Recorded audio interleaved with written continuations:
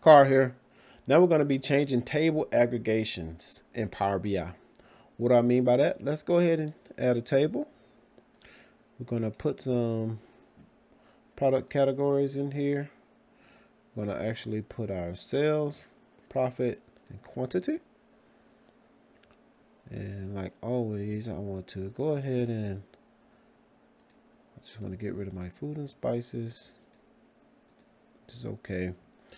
I want to increase my size by just going to grid options. And I'll just make this bigger. It's about right there. All right, so I'll go back into my building my visual. So as you can see right now, we have sum of sales, sum of profit, and sum of quantity. But what if we wanted to change those aggregations? So as you can see right here, I have sum, average, minimum, maximum, and these are the different aggregations where you can change it to. So if I just went ahead and hit average, then now we can see the average of sales on each of these different product categories. I can do the same thing for profit. So if I went to profit and I change this to maximum, now I can see what my maximum profit was. And if I do that, then my maximum profit came from soup and my average sales came from soup and bread.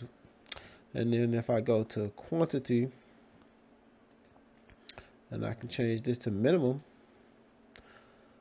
quantity. So we see that our minimum quantity here was 1.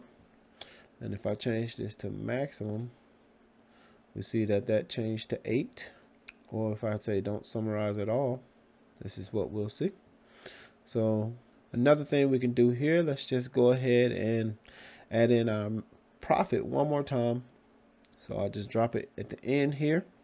So now we see our sum of profit. But what if I wanted this to be a percent?